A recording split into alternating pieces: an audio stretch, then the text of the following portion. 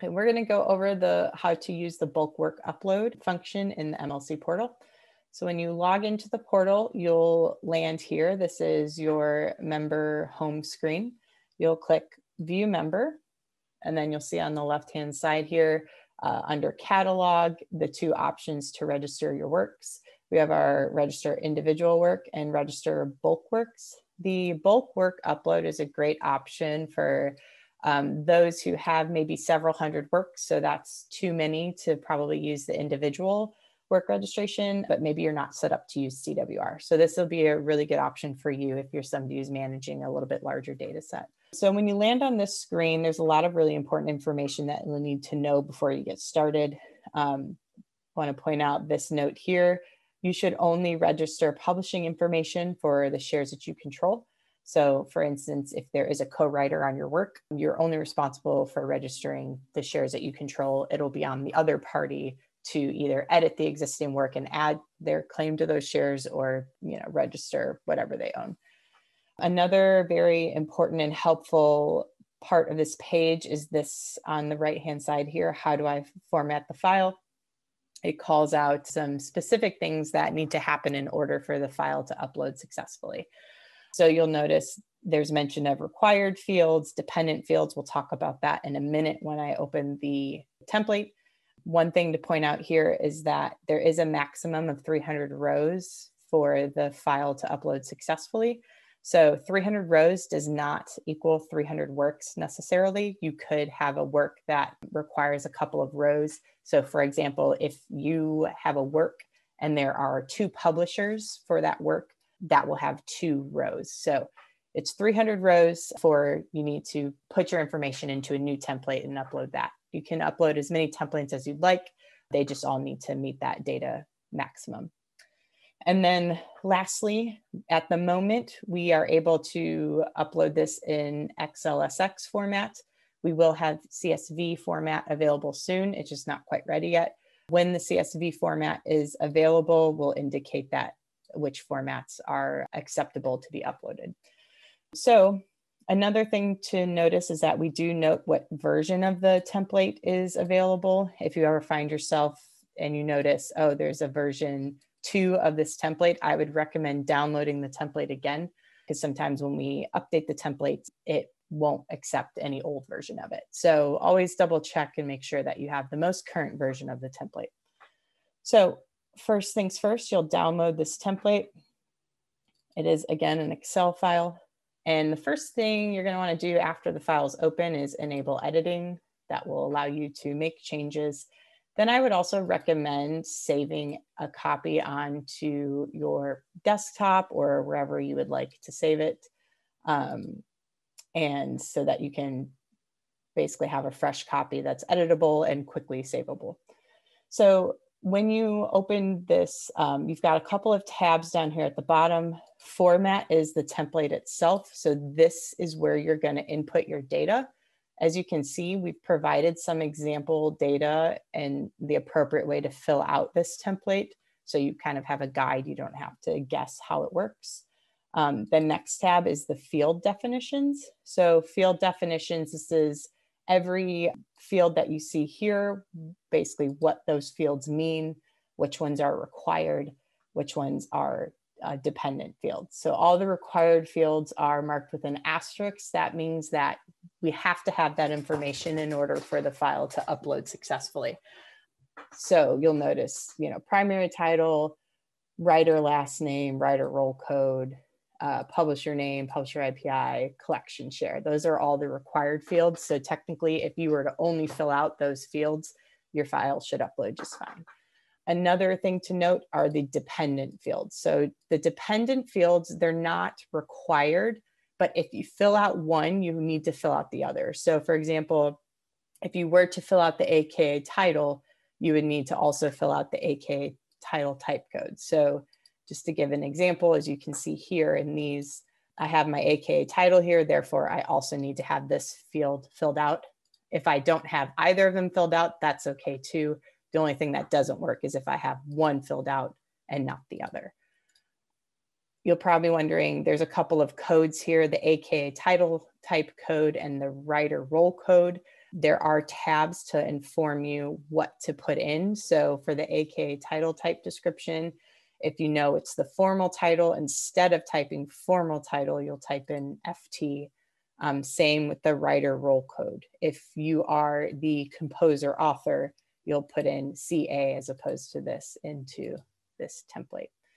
A couple of other things just you'll see with the example data, but just wanted to call it out because we talked about the number of rows.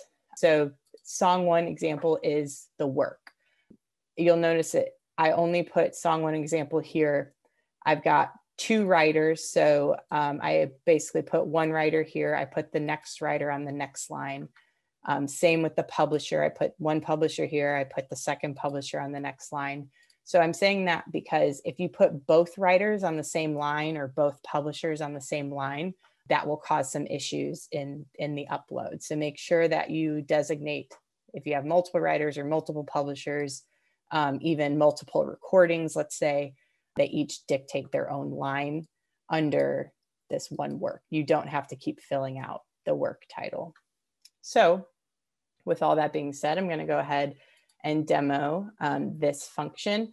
I'm going to show you a few of the errors that you might receive, and then I'm going to go ahead and kind of show what successful uploads look like. So let's say that you have filled out your template, but there's maybe some data missing. So for example, you may have missed a publisher IPI, for example.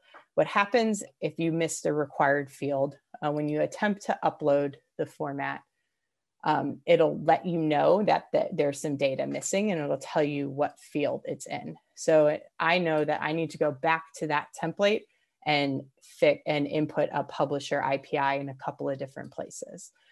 So whatever it may be, that could be a required field, that could be that I have one dependent field filled out and not the other. It'll let you know what's missing and where you need to fix it. So that's one example of an error that you could receive. The other one is if your file is too large. So let's say I've got over 300 lines in my file and I try to upload it. We're also gonna prevent you from doing that and let you know, hey, you need to break that up into multiple files before you can proceed. So let's say I've got all my required fields, my dependent fields figured out, my file's the right size, I'm ready to upload my works. Basically what's happening here is that all your data is passing through a validation.